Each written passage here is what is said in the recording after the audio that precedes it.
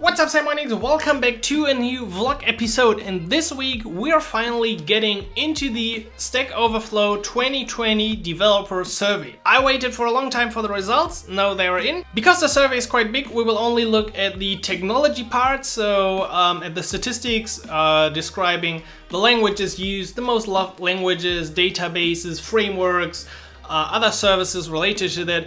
It is really a huge survey, so if you want to see more about this and let me go through all the other parts, just leave a comment. And of course, before watching this video, make sure you are subscribed to the channel. We have recently crossed the 30k subscribers. Thank you for this. Just 70k more. Anyway, now let's dive into some data and some statistics.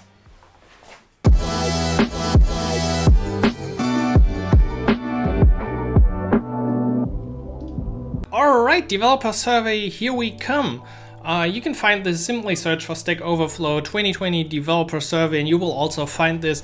I actually started recording this video going through the developer profiles, but I noticed that after going through all of these stats in the developer profile section, I had actually already 10 minutes of video and we haven't even covered technology or work. So I will skip the developer profile, you can check it out.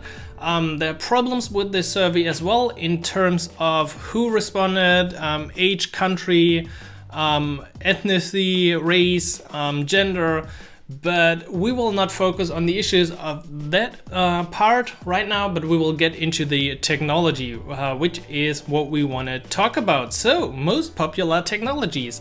I haven't been to this part of the survey yet, so I'm really excited to see. Yeah, JavaScript, of course, at the front. And also for professional developers. Interesting, I thought JavaScript would suck. And also I thought HTML wouldn't be a language. A lot of interesting insights in here. Well, okay, everything's included, programming, scripting, and then markup. So you see, if you got basic skills, HTML, JavaScript, perhaps some sort of database with SQL, you're already like a lot of other professional developers and you're on a good way to get a job. Followed by other technologies like Python, of course, always important for data, I think for machine learning. Also Python is very at the front. Java, of course, still there, Bash. TypeScript, pretty far up, I would say, for its age. Already take over PHP and other good languages. Swift, pretty down, 6%. That's not a lot. Where's Kotlin? Okay, 8, not a lot as well. And then Objective-C and some other. Julia, I have never heard about the programming language called Julia. Actually, everything else I've seen so far already, but Julia, never heard about it. If you use it, please let me know. Web frameworks. Let's see, jQuery, of course, still at the top. It's used in a lot of places and you won't get it out of there easily. Second place, React. Okay, that's fine. And Angular third. I'm interested. This doesn't really change a lot if you switch between all and professional developers, just a bit down here. ASP.NET Express still are already quite at the top, so if you're using Node or simply Nest.js, you're also basically using Express, which is pretty interesting that you're quite far at the top. Vue.js, I guess, will continue to rise even more. AngularJS should decline over the next years simply because it's not used for any new project anymore. Then we got some Python and PHP stuff, Ruby on Rails. I don't know why Ruby on Rails is so far down. I still know about a lot of people using Ruby on Rails and enjoying it. But well, so using anything like Angular, React, or perhaps Vue, you see, is totally a legit way to get started in this world. Really far up in this survey and used in a lot of places. Other frameworks, Node.js, very much at the top because I think it's used in a lot of places. .NET, yeah, I feel sorry for you. Then we got React Native is Ionic actually. I don't think Ionic would be included in something like this. Well, perhaps it's disguised at Cordova. I actually don't know. I would assume, since there are other technologies in here, that Ionic should be somewhere because I think there's definitely a share of developers using Ionic. Perhaps that is included in Node.js. Really not sure. Let's see if we will find Ionic at some point in this journey. Database, MySQL still at the top. Even if you think MongoDB or anything NoSQL related is the future, MySQL is still used in a lot of places by a lot of professional developers. Basically everything up here is SQL, and then MongoDB is the first NoSQL, I would say. Still, I really enjoy using MongoDB, and I think it will be a very legit alternative to relational databases, but don't feel bad about using SQL. Still totally fine to use. Interesting to see that Firebase makes an appearance in here with almost 14% already. So I think that's not really bad for Firebase. Platforms, Linux at the top, maintain the top spots for most platforms with over half reporting they've done development work with them this year. Also see growth in the popularity of containers. Yeah, the containers, of course, Docker and AWS are rising. I still enjoy my Mac. Really, today you can code on any of these platforms. Windows has a great shell by now, and I thought about using it, but I just like my Mac. I like how it works. I'm used to it since, I don't know, 10 years perhaps already, so I will just stick to it until it really me up at some point, but this point might happen in the future. But for now, I'm fine. REST, WordPress, interesting. That is a platform? Interesting. Most loved, dreaded, and wanted languages. Let's see. Most loved is Rust, and second place is already TypeScript. That's a pretty strong place for TypeScript, I would say. Followed, so TypeScript is taking over Python as one of the loved languages. I occasionally see tweets on Twitter where people think TypeScript sucks, I don't need TypeScript, and I think this clearly indicates that most of the people really enjoy using TypeScript and like it. There's also something to this Julia language, which is pretty far up. I really have to look it up soon.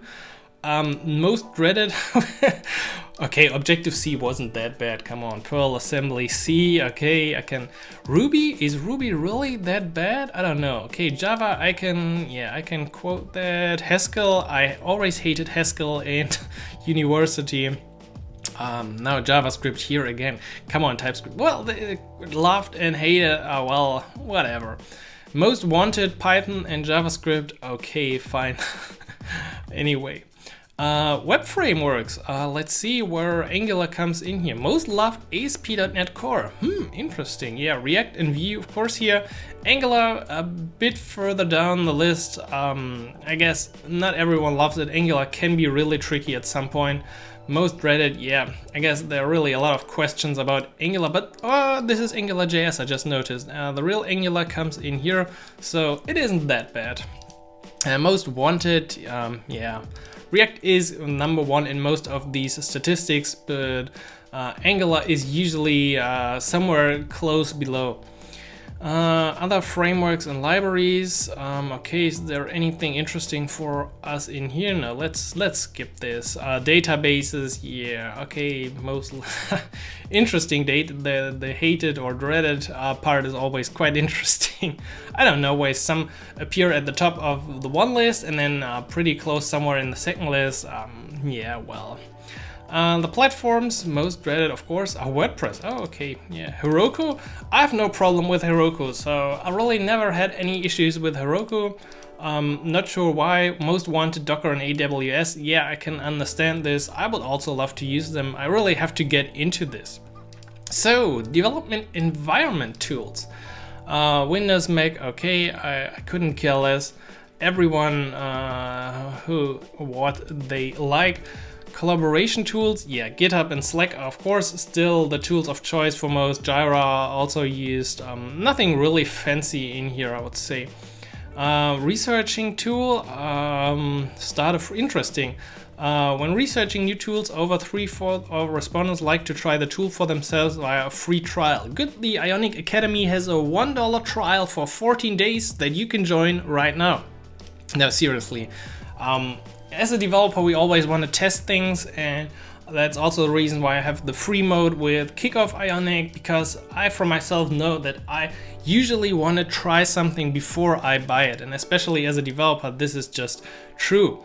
With regards within their organization, okay, how much influence people have within their organization, I guess in most companies the developers don't have too much influence, and just the engineering managers or just some positions above have the influence on the tool selection.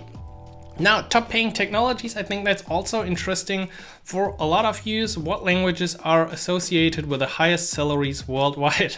Perl, Scala, Go. Okay, go ahead and learn these languages. I think this is now really a tricky category because yeah, this is global and this is United States. I think the United States salaries are really also very different. In the Bay Area, this might be even more. If you live in the center of the United States, this might be a lot less, because if you had like the same amount of money in the center or south of the United States, I think you will live like a king. Also in other countries in the third world, well, I think this is really a hard chart to read for, yeah. It's really hard to have the median of this, because in every country this is different. It's different how much in tax you pay, but well, I think you can just earn with every language a good amount of money. So don't make it dependent on the language. Pick the language you enjoy the most, and think about the field. If you want to work with the Julia language, I really don't know this language, that bugs me. Pick the language for the job you want to have. If you want to be a mobile developer, go with Swift or Kotlin. If you be a web developer, pick React, Angular, Vue, anything like this, and then just make your way. You will get paid enough. So, correlated technologies are connected.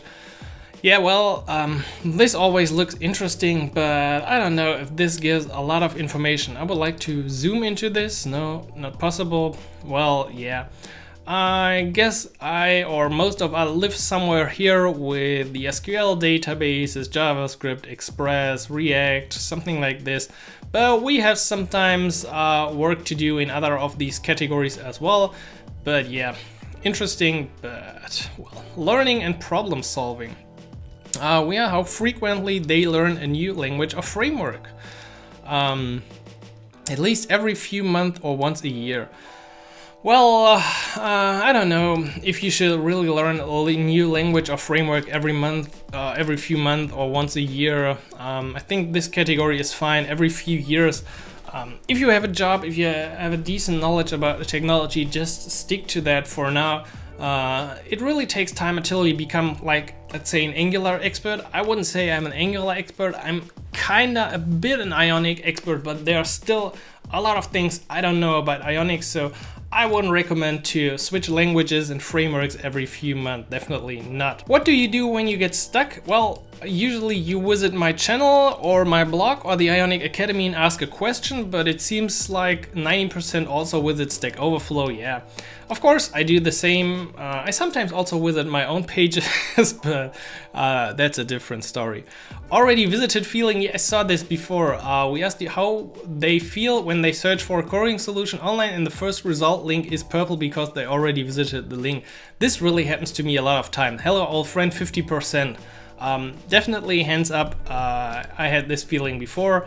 I'm just really bad at remembering some of these things. I would really love to go with you through the work category as well, but I think for today, going through the technology section is enough.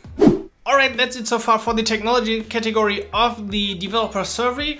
I found this quite interesting because we could see that TypeScript, Angular, a lot of JavaScript was really in a lot of categories at the top. Not only in the hated categories, but really in the categories where it mattered. We as JavaScript developers, perhaps front end, perhaps back end with Node or Nest, perhaps full stack, can be really confident about the skills and the languages that we use, because they are widely used, they are used by a lot of developers, they are used by a lot of companies, there are a lot of jobs around this field. We can really feel good about this ecosystem, which I think will still exist in at least a few years. If you are still based on old languages, they're like 20 years old and now start to decline in this survey, you should really think twice and perhaps get into something new that has a better chance of getting a job or freelance jobs in general in the future. If you want to check it out, just look up Stack Overflow Survey 2020. If you also want to talk about the other parts of this survey, which are, for example, the work part, the spread of jobs, and I think it's also a bit still related to salaries, let me know in the comments and we will have another video. But for now, I hope you enjoyed this video. Go take a look and see all the detailed stats for yourself once again. I hope you'll have a great week of reading through the statistics, and I will catch you next week like always. So happy coding, Simon.